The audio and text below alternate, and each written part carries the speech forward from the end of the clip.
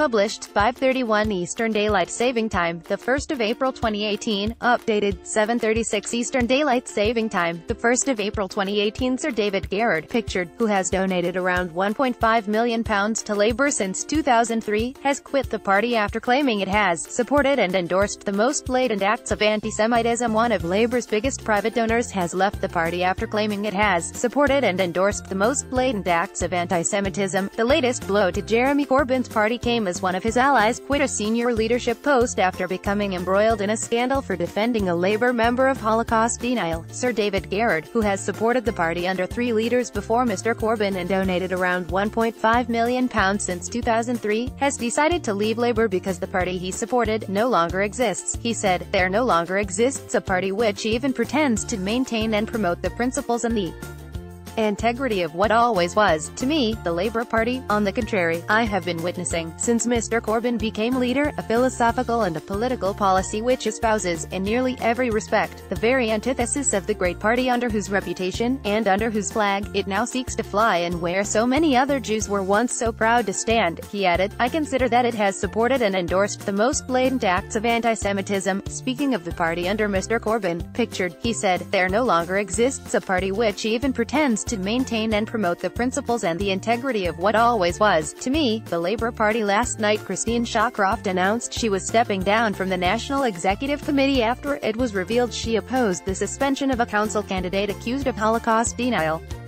In a statement, she said, "It has been a privilege to serve on the Labour Party National Executive Committee for the last 19 years, and I was standing down in September in any event.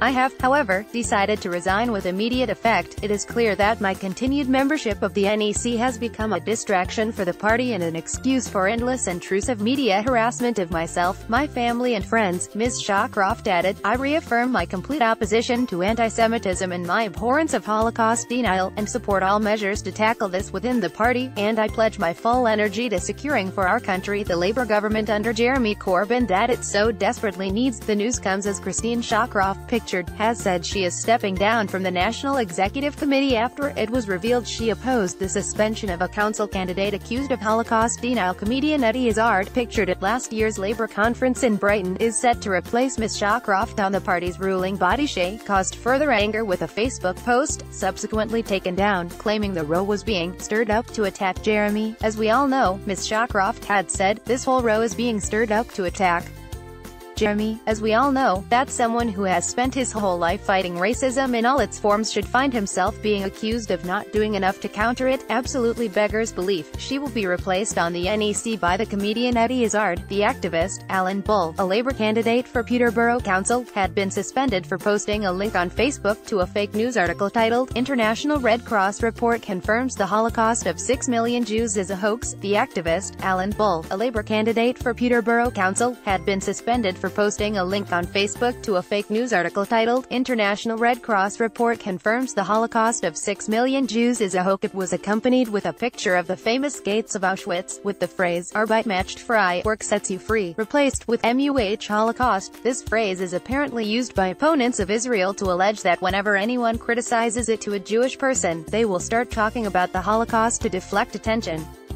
In his Passover video message, Mr. Corbyn said he wanted to remember all our Jewish brothers and sisters, who have battled against discrimination and faced the most horrific acts of violence and mass murder. He referred to rising levels of anti-Semitism around the world, pointing the finger at right-wingers in Poland and France, but admitting that problems were harder to see, closer to home. He added, "We in the Labour movement will never be complacent about anti-Semitism. We all need to do better.